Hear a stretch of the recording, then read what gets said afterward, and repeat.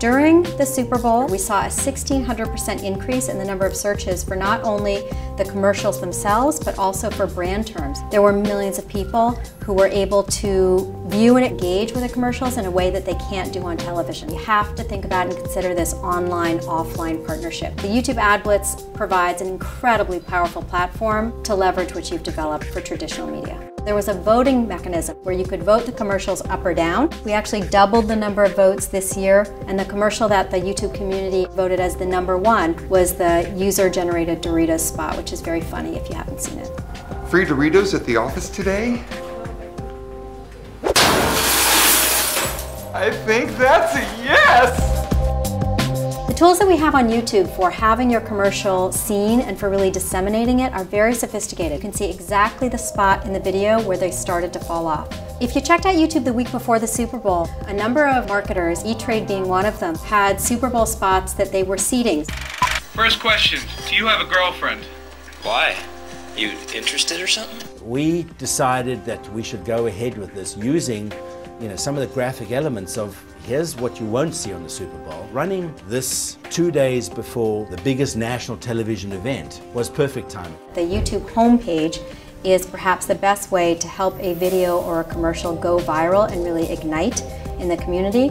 The explosive viral impact, 1.8 million had watched the outtakes on YouTube in one day.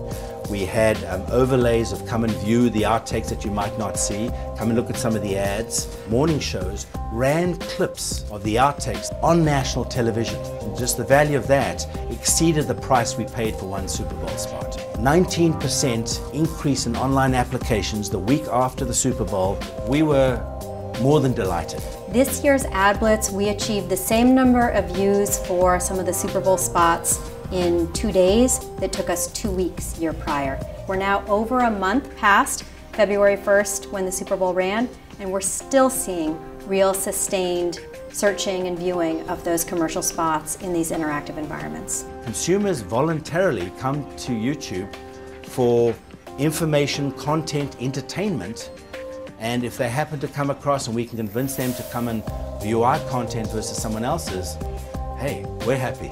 We're all accountable for making sure that our marketers take their assets and their investments as far as they can possibly go. Look very closely at how online can be optimized with offline more effectively than you're currently doing it today. The Super Bowl is about scale. YouTube has massive scale, probably more than most people know. If YouTube were a country, it would be the 3rd largest country in the world. So we think of the Super Bowl as the biggest marketing events that goes on all year, but there is a Super Bowl that happens every single day on the YouTube environment.